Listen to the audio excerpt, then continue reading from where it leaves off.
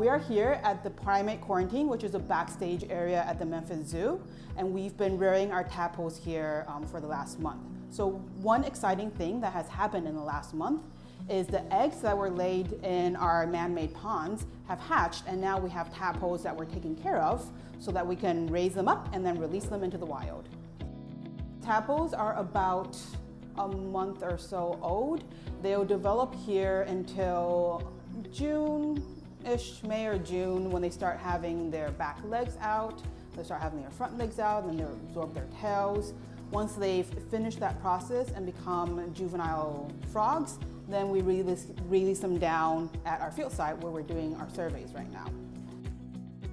Down at Ward Bayou, now that the fence has been put up and is in place, we've been doing several different types of surveys. So we've been doing the primary drift fence survey with that fence, checking for frogs along the fence, checking the pitfall trap buckets to see if they've fallen in. And then we're also doing aquatic surveys where we're walking through the pond, collecting eggs and tadpoles that we might suspect are dusky gopher frog.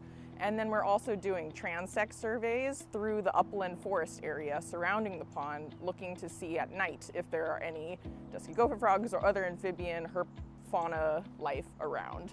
And then lastly, we're also doing burrow surveys, which involves taking that telescoping burrow camera down into burrows to see if we can find any tortoises and any herp occupants, such as dusky gopher frogs.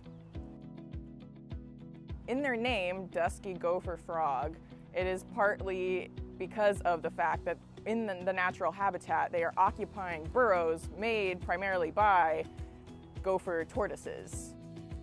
So it's really important for us to find gopher frogs in these gopher tortoise burrows because it's a sign that they're doing well and they're occupying the habitat and area as we would expect them to.